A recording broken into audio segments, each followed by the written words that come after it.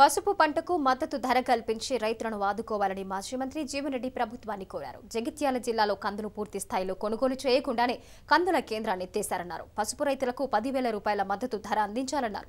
అకాల వర్షంతో నష్టపోయిన రైతులను ప్రభుత్వమే ఆదుకోవాలన్నారు. అనంతరం రైతులతో కలిసి జగిత్యాల ప్రజావాణిలో ప్రభుత్వానికి వినతి పత్రం అందజేశారు.